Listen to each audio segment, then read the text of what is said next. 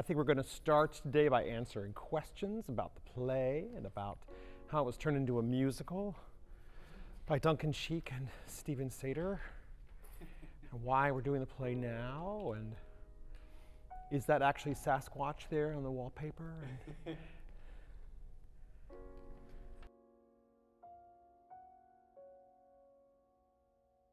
I'm Jeff Lentz. I'm the Senior Artist in Residence for the Departments of Theater and Music here at Albright. So I am both the director, the stage director, and the music director for this production. Spring Awakening is a show that I've wanted to do here at Albright for over a decade. It was one of those visceral experiences when I first saw the show. I was enraptured by the work, but then also could not wait to get to work on it myself with our students. The source material for the musical is the play Spring Awakening by Frank Wiedekind, which was written in 1891. This is a very timeless piece. It deals with adolescent angst and that tension of opposites between what the society and what the parents think the students should be studying, thinking, experiencing, and what they themselves are beginning to understand about life and adulthood.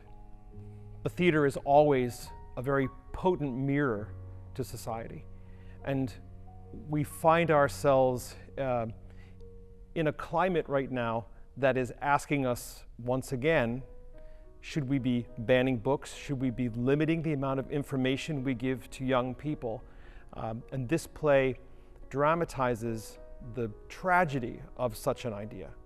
It was revolutionary in its very frank discussion about topics that are important to young people and about sort of family strife and issues of what we should be teaching in the schools and what we should be allowing students to know and to do, but that misinformation is what leads, to the dramatic climax. So it was a play that was banned for quite a long time, but it's a really important work, and I think a perfect vehicle for a college when we're here, trying to awaken our students to what life is really like. Tartuffe was also previously a band show for its own content. Is there a theme running in this year's shows, or it just happened that we have a number of previously banned shows showing up on our stage? Well, I think that's an amazing thing, that we would pick several shows in this season that are controversial. That's really what the theater is for, is to provide us with an arena in which to grapple and commune with each other about what are we doing in our society and our own private lives as well. So is it currently on Broadway? No, it opened in 2007 on Broadway with much acclaim. And had a wonderful run on Broadway. It actually has already had a revival on Broadway thanks to Deaf West Theatre. It was this beautiful amalgam of the show with hearing impaired actors as well. There's also been a recent documentary and reunion concert with the original cast. So it's kind of in the zeitgeist right now, but it's such a timeless piece that I can imagine this is just going to get done over and over and over and over. Was that first run in 2007, was that the first one it ever had on Broadway? Yes, yes it was. So in the script for the musical, it asks for just a very open, spare space. And we've actually kind of done that. It's a very open plan, but the original play had sort of expressionistic tendencies, if you will. And so there was a lot of sort of shadow and light in the play. And so Cole and Liz and Jen and I decided that we wanted to sort of explore the more original roots of the play. So it's going to be very, very dark. And what we've actually done is created sort of 3 areas of the stage, the sort of song space, as you will, with the sort of traditional footlight area. There's this incredible proscenium that is a wallpapered proscenium that actually creates a ceiling as well. That's the sort of interior space. So if you're inside, you use these doors in these walls, and then back behind it is I want to call it a gallery space, a sort of distillation of a sky and a tree and a place to sit, this outdoor space. So it's got a soft blending between reality and illusion. This is going to be different, if for no other reason than because in the original production, one of the major visual focuses, if you will, or the sort of gist of the show was that the actors would sort of play characters that were in 1891, and then when the music needed to start, which was a sort of a rock musical, if you will, the original cast members would reach into their pockets, into their coat pockets, and pull out a microphone and sort of turn to the audience and sing. So this sort of removing reality for a moment, distancing effect, if you will, and we're not doing that. We decided we wanted to dig into the text and see what happened if there was more of an amalgam between the scenes and the songs. This is a play with a lot of dark themes in it, and it gets to sort of the root of some of the worst tendencies of human beings, of power and brutality, and it's a piece that as each scene comes around, we talk about it. We talk about the need or the reason to give voice to these kinds of topics. I do think that the play ultimately is more successful at providing the right vehicle. The songs give a sort of soften the edges of the piece, if you will, and allow a sort of inner life of the characters to come out, as opposed to constantly being acted upon and deal with these incredible issues. It gives a time for the audience to sort of commune with them and dig into the sort of emotional core of the characters. This is an amazing addition to what we do here. So Ebony Hicks, soon to be graduating senior, is taking this on as a senior capstone project. So she has been our intimacy coordinator. It's something that she's interested in doing into her career as well. The idea behind it is really to make sure that there's a safe space for actors to deal with the topics, to deal with the realities of what it's like to embody them, and to have a more choreographed approach to the idea of touch and consent and intimacy, so that an actor can know where they're going to be touched, or how they can bring themselves to the topic without it doing any emotional damage to them as well. So there are check-ins, checking in with your fellow cast members, letting them know if there perhaps are areas of their body that they're very sensitive to, and maybe let's not think about touching me here. Really giving agency to everybody to feel as if it's okay to say that I have limitations, right?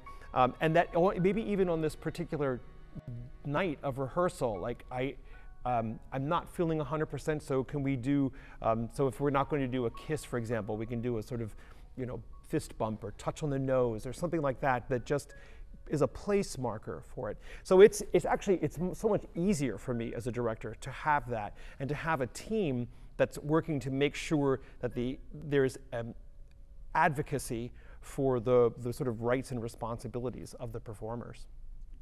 Musicals are always a welcome challenge.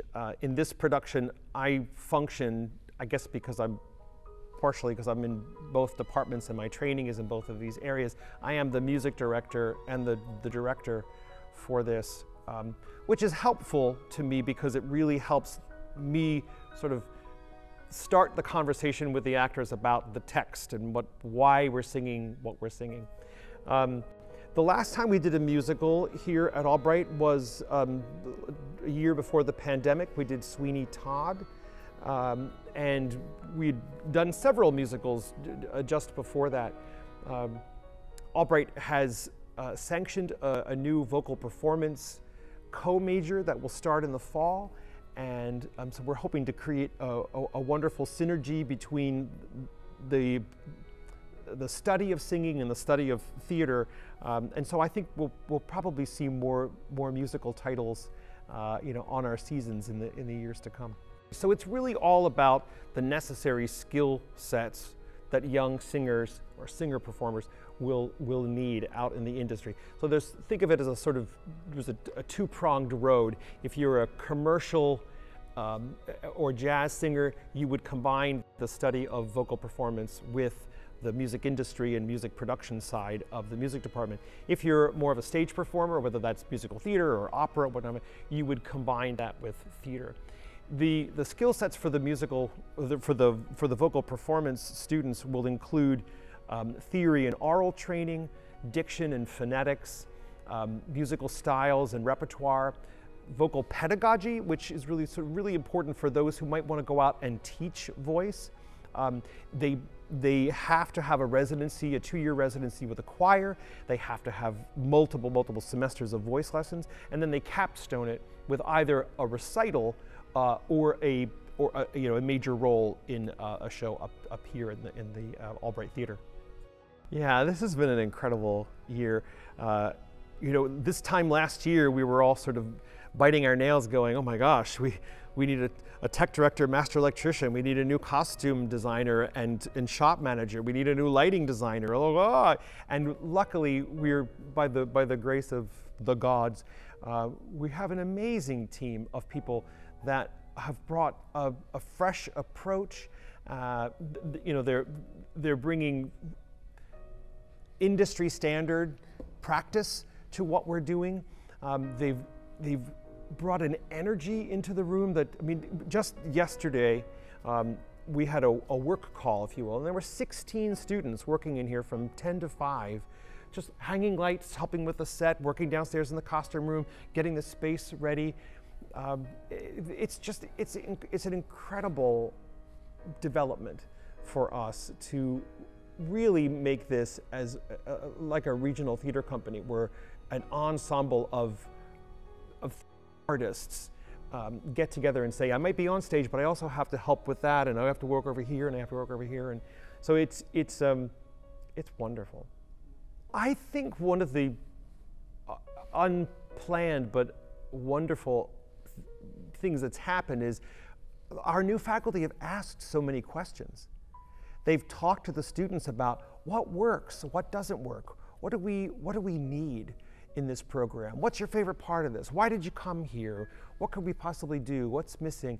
And so all of those questions, to just even if we left everything the same, it was a time for everybody to sort of say, how do we do this here? And then how do we best prepare you to enter the industry? So it's been a wonderful growing experience. It's really all centered on giving students as much opportunity and hands-on experience as possible. Many hands make light work, so that's been wonderful. Yeah, well, as always, it's a wonderful opportunity for us to practice what we preach in our classes about collaboration and about being open to new ideas. And whether that's the way Jen, as a lighting designer, approaches the idea of directionality of light and the particular lights that she wants to use, and her sort of idea of color and how that helps with the storytelling. With Liz in the costume shop, one of the first places we started with just a real deep dive into our costume storage. What do we have? How have things been done in the past? How might we take things and reinvent them in a way? Liz has a wonderfully rich sense of color. Color is very important to her, and again, all in service of the play and of the storytelling. But it's been wonderful for me to have to open up my sort of aesthetic and just say, cool, let's try that. Why not? Let's go. And yeah, that's exactly what we've done.